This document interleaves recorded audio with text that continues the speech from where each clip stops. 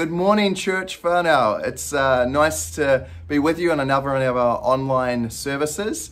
Today is the 23rd of October, Labour Weekend, which is the last public holiday of the year, the long weekend. And so I hope that you are enjoying it. I hope that you've had some rest, some downtime, maybe some adventure as well. I hope that the kids are not too bored as well. But enjoy it. I'm praying right now. It's Thursday. I'm praying that the weather is good for the weekend. So yes, Lord.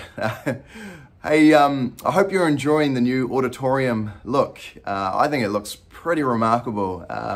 It's completely changed the look of the place, hasn't it? So we've been very grateful for your patience, but also grateful for all the efforts that have gone into making it what it is. So yeah, it's very, very cool.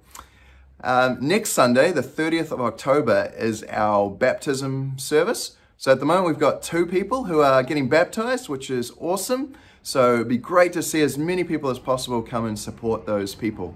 And if you're thinking now that, baptism is something you'd like to talk more about, or you feel like you're ready to take that plunge, to take that next step in your journey with Jesus, then please talk to myself or James or someone else in the church, and it would be great if we could maybe make that happen next week or another time.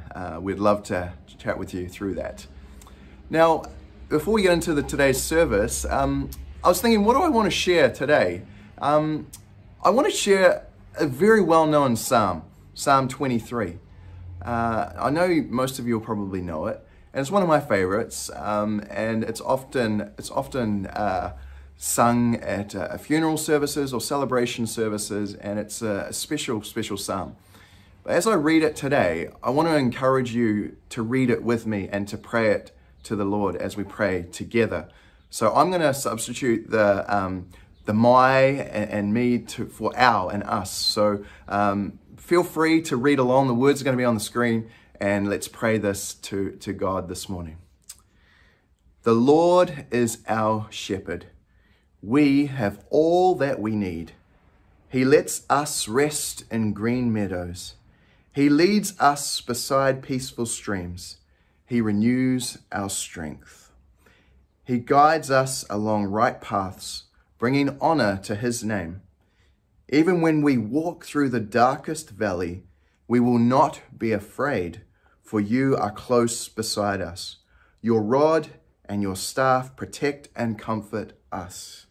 You prepare a feast for us in the presence of our enemies. You honor us by anointing our heads with oil.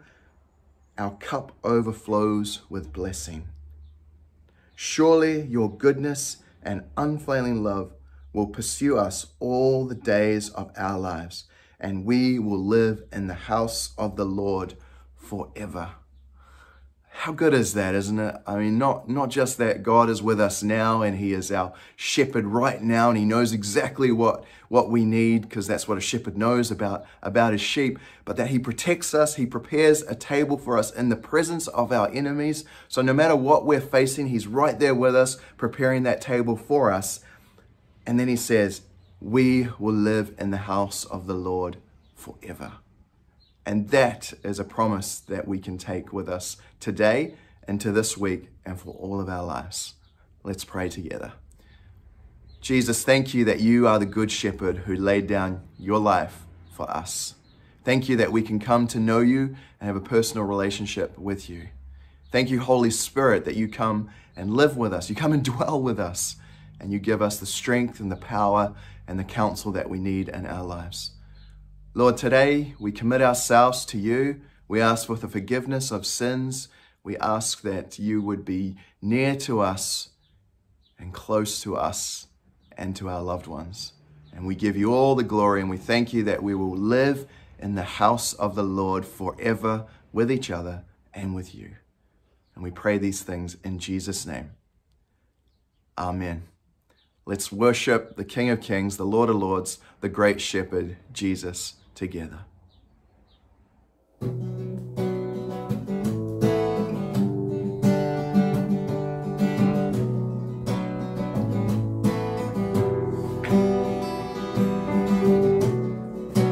Savior, I come.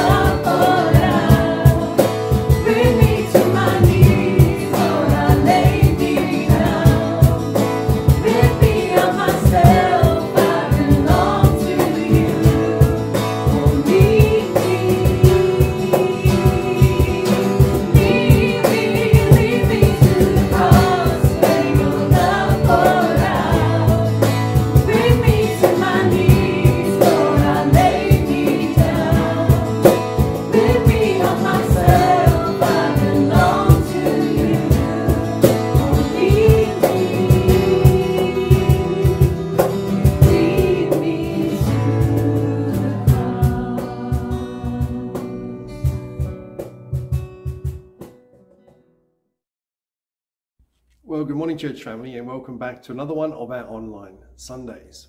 You will notice from my surroundings this week that I'm back in the church, and that's because the painting has now all been completed.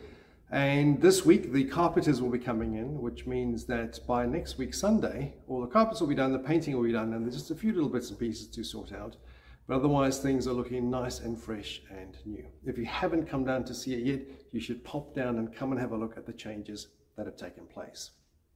For today, we carry on in our series through the book of 1 Thessalonians. And this was a young church. This was a letter that Paul had written to them to encourage them in their faith. If I was to ask you about the Apostle Paul and what your impressions of him are from your reading of Scripture, I wonder what sort of thoughts might come to mind. He was bold. He was courageous. He could be a little bit tetchy at times. Sometimes he could be really forceful about making a point. But with that, he was also quite soft. He was caring. He was pastoral. And that pastoral aspect of who he was really comes out to the fore in the text that we're going to read today. Now, it's a slightly longer text, but that's okay. Let's jump right into it, and you'll find it in 1 Thessalonians. We'll be reading in chapter 2 and from verse 17. So let's read together. But brothers and sisters, when we were orphaned by being separated from you for a short time, in person, not in thought, out of our intense longing, we made every effort to see you, for we wanted to come to you. Certainly I, Paul, did again and again, but Satan blocked our way. For what is our hope, our joy, or the crown in which we will glory in the presence of our Lord Jesus when he comes? Is it not you? Indeed, you are our glory and joy. So when we could stand it no longer, we thought it best to be left by ourselves in Athens. We sent Timothy, who is our brother and co-worker in God's service in spreading the gospel of Christ, to strengthen and encourage you in your faith, so that no one would be unsettled by these trials. For you know quite well that we are destined for them. In fact, when we were with you, we kept telling you that we would be persecuted, and it turned out that way, as you well know. For this reason, when I could stand it no longer, I sent to find out about your faith. I was afraid that in some way the tempter had tempted you, and that our labors might have been in vain. But Timothy has just now come to us from you and has brought good news about your faith and love. He has told us that you always have pleasant memories of us and that you long to see us, just as we also long to see you. Therefore, brothers and sisters, in all our distress and persecution, we were encouraged about you because of your faith. For now we really live, since you are standing firm in the Lord. How can we thank God enough for you in return for all the joy we have in the presence of our God because of you? Night and day we pray earnestly that we may see you again and supply what is lacking in your faith. Now may our God and Father himself and our Lord Jesus clear the way for us to come to you. May the Lord make your love increase and overflow for each other and for everyone else, just as ours does for you. May he strengthen your hearts so that you will be blameless and holy in the presence of our God and Father when our Lord Jesus comes with all his holy ones. Paul had longed to see this church, and in fact, the way Paul writes it here, it says that it was an intense longing. And I wonder, have you ever longed intensely for someone? That when you were separated, you counted the years, months, weeks, days, hours, and minutes until you could see them again. There was a couple in our previous church, and when they were younger, he was in the Navy, and one of his things in the Navy was that he was on a submarine. And she told us that he would be gone for weeks or months, and they were not told when they would return. You know, military secrecy stuff and whatever else. Which meant that there was this longing, but not a date where this longing could finally come to a conclusion. And that's what Paul was having here. That he wanted to go and see this church, but he couldn't quite get there for reasons which we'll look at in just a few moments. You see, the way always seemed to have been blocked. And the reason that he gives, not an excuse, but the reason for him not going is an interesting one. He doesn't say that, look, he's busy. He hasn't said, look, I'd love to come and see you, as sort of a placeholder thing that he never intends to really try and live out. He says that Satan had prevented him from going, that Satan had blocked his way. Which makes me wonder how well Paul was known in the underworld, that Satan is being attributed with blocking his path. Sometimes it can be hard to be known. You may know, church family, that one of the coffee shops that I frequent is the Coffee Club. And it's not that I have an emotional attachment to the Coffee Club as an organization, it's that I am a VIP there, which I know is amazing. As a result, I have a VIP card, and with that VIP card, I can go into Coffee Club on any day of the year that it's open and buy a hot drink and get another hot drink free. That's right. Every day of the year they're open, buy one, get one free. Now that changes at the end of the month, which means I'll probably go and find a new coffee shop. But nonetheless, I've been going to Coffee Club for a number of years now, and that's just where I go.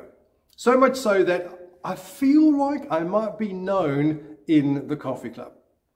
On one occasion, Verena and I were going, and I realized I'd left my VIP card at home. And so I went in to tell them, look, I've left my VIP card at home, but you know me, you know this face. And so could you just give me my buy one, get one free anyway? And they looked at me, and when I made the request, they looked at me and they said no. So after all these years of going in there, they still wouldn't let me have it without my VIP card. So we went off to Starbucks instead on that particular occasion. So for Paul, though, it seems that he was known in the underworld because Satan was blocking his path.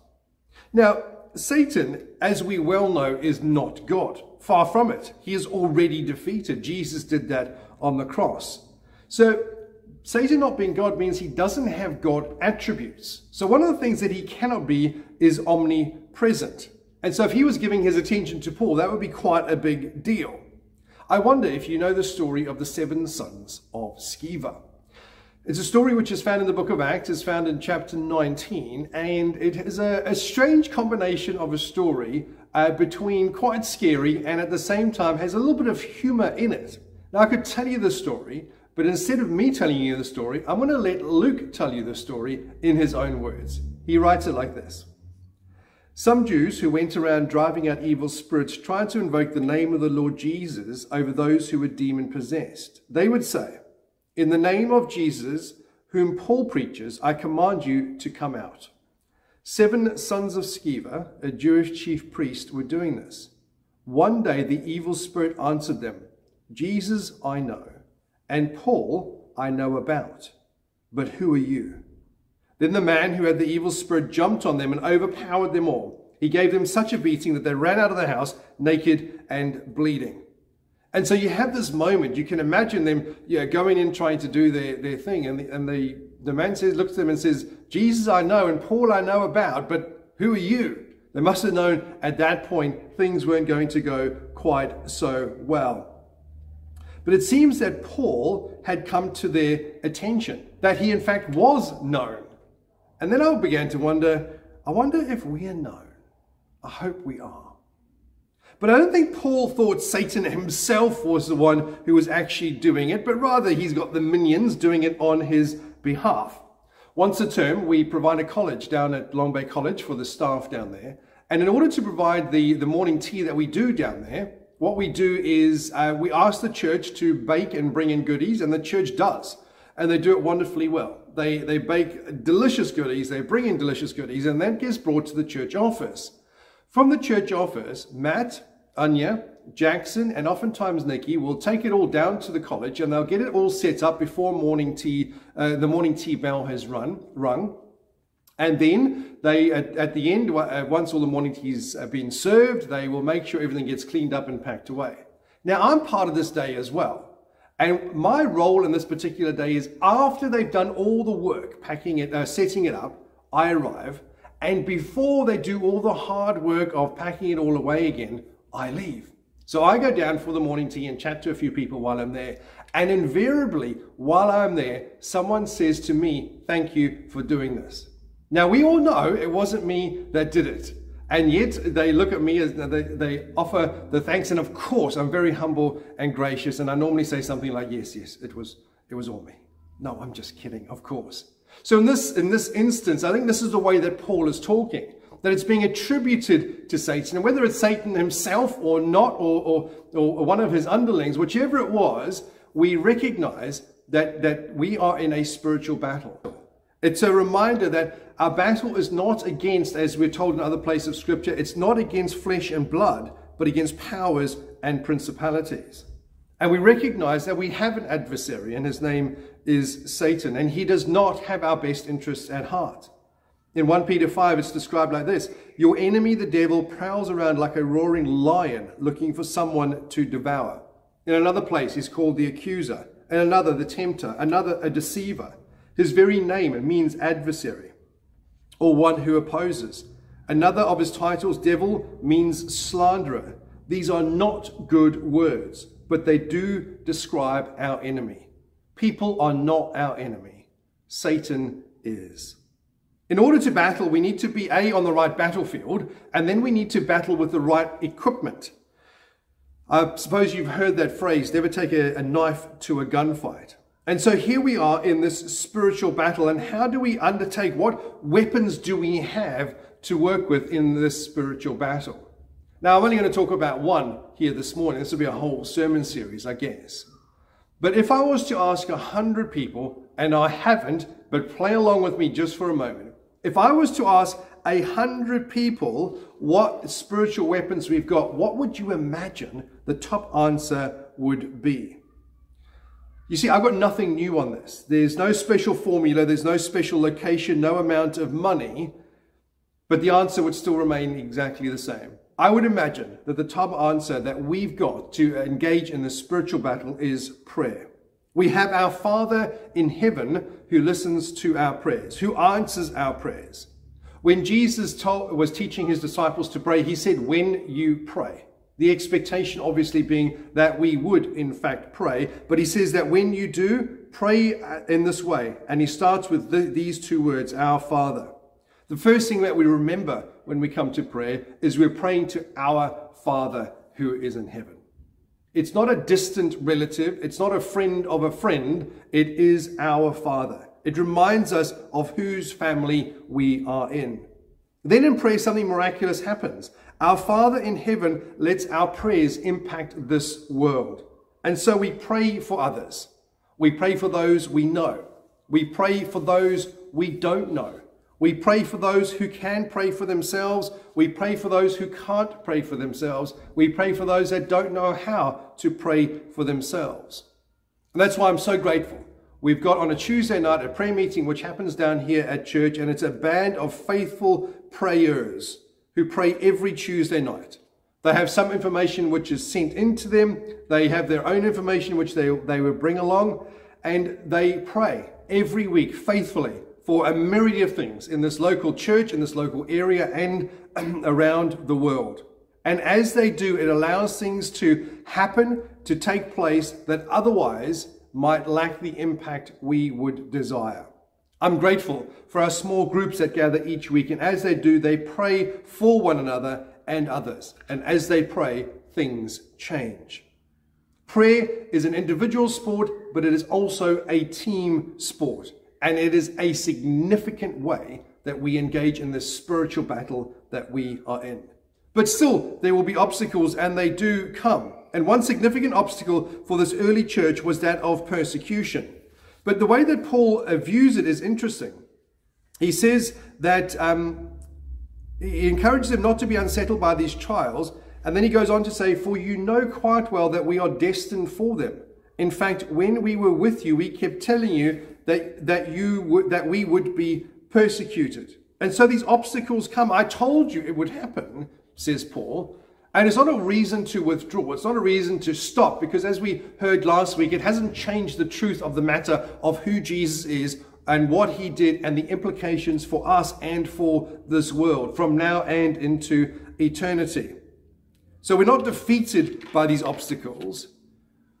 When I was coaching netball, one of the things that we would do was, I've got these 2-kilogram sort of medicine balls, and we would throw them around for a little while, and the girls would get used to throwing these heavy balls around, and then we would put them to one side, we'd walk onto the court, and then we'd start to throw the netball around. Now the netball is a much lighter ball, and having dealt with the more difficult ones, they could ping them around the court with ease. They would smile, and they'd realize how light and how easy it was. And that's what it's like for us when we overcome these obstacles. They make us stronger to do what we are called to do. So that when we come up with other things, we think, wow, this isn't quite as difficult as I thought. Or our faith has been grown and matured in a way that when an obstacle comes up, when there is an area which might require faith, we think we've got a resource to tap into. We have been in this situation before.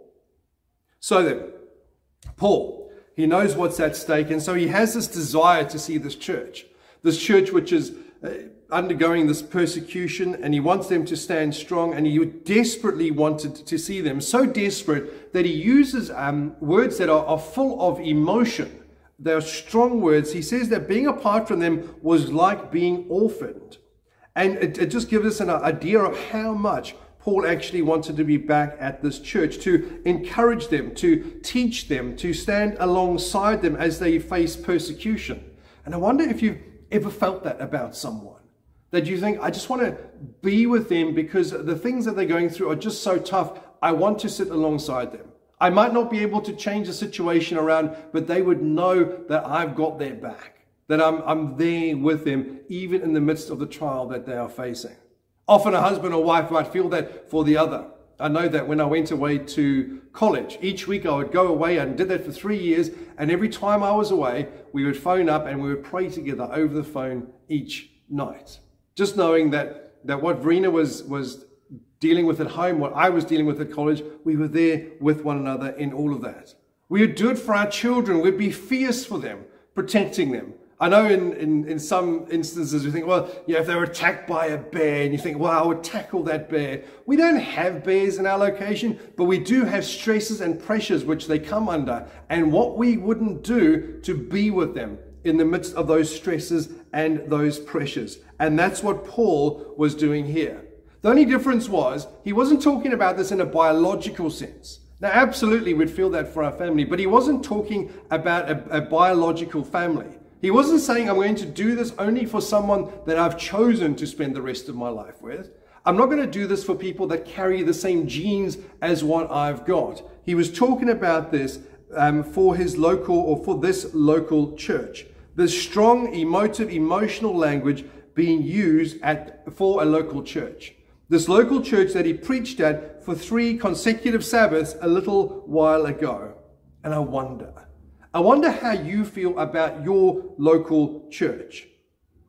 Do you feel, as Paul felt, that when we couldn't gather, that it was like being orphaned, that we couldn't be with our church family?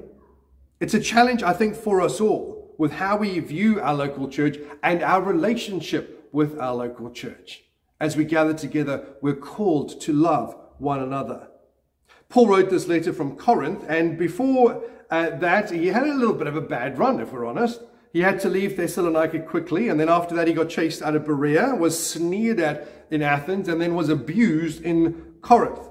So he was facing persecution. He had had this bad run of things, and yet his concern is for this church. So much concern that he wanted Timothy to go back to this church. And when Timothy goes, it's going to leave Paul all alone.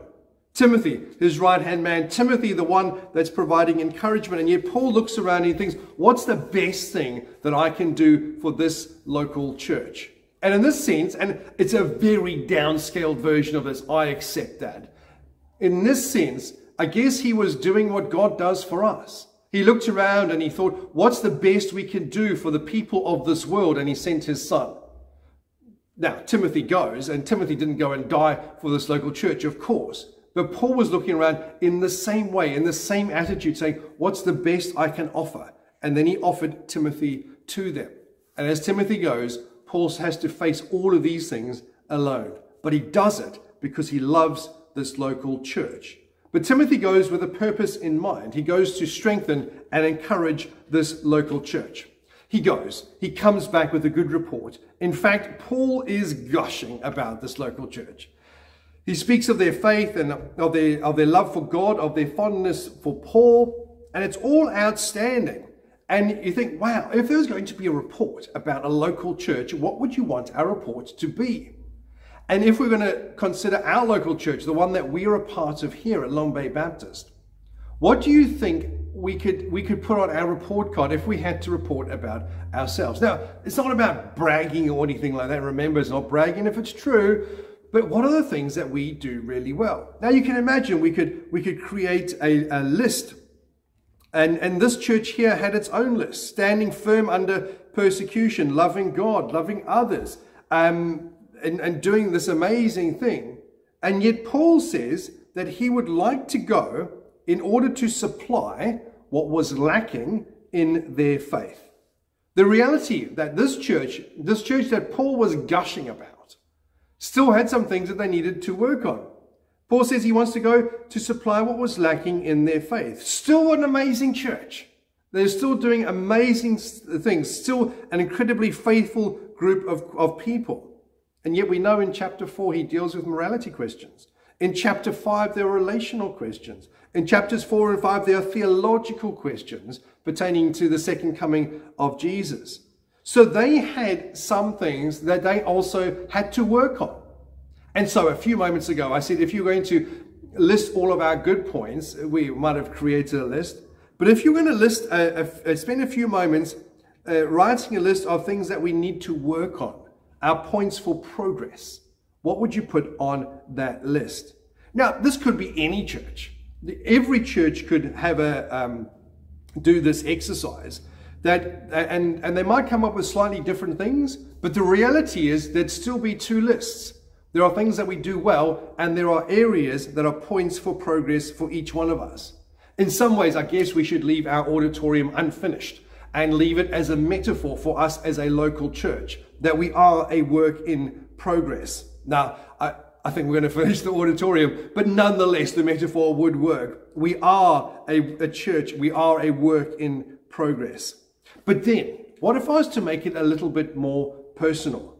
What if we were to look at us as individuals and think, what are some of the things that I do well? And then we write our second list. What are some of the areas that are points for progress? Now, don't sit there and say them out loud, but you might want to find someone to say them out loud to.